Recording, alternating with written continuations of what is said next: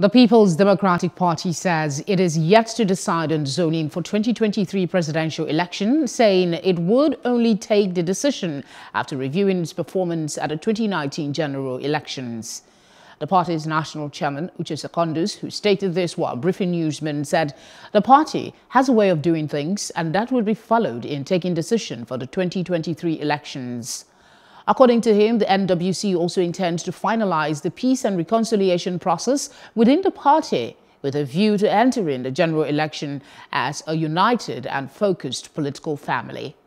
Hello, hope you enjoyed the news. Please do subscribe to our YouTube channel and don't forget to hit the notification button so you get notified about fresh news updates.